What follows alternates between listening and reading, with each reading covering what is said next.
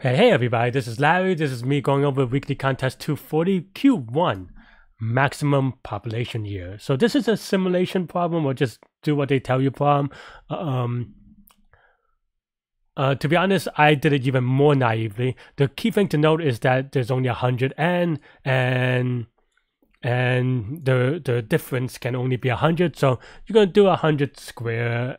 And that's basically what I did. I just have two for loops. I just keep track on each element, and then I take the max element, and then the first index, the first year that has the same element.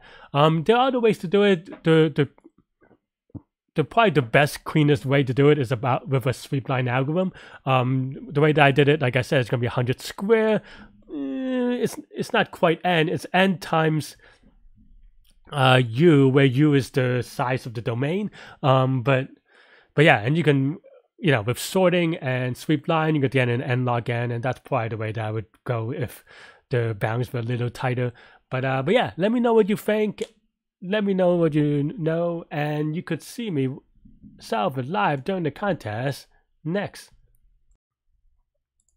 This takes like a couple of seconds, and I always get a little bit nut about it. All right, let's go.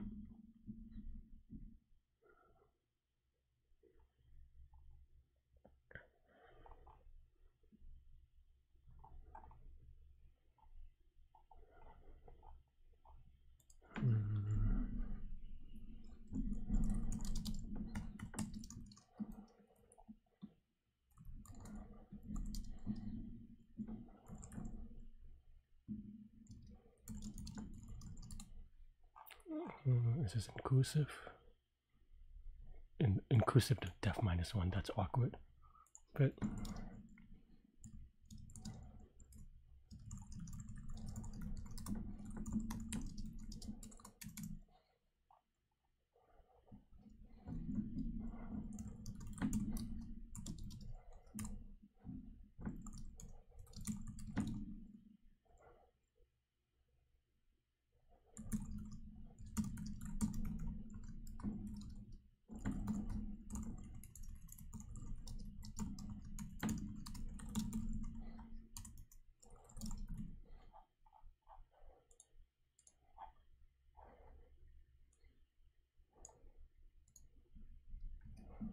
a little bit awkward, but that's okay.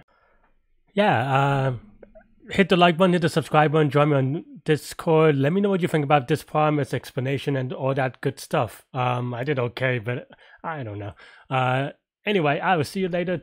Stay good, stay healthy, to good mental health. Bye bye.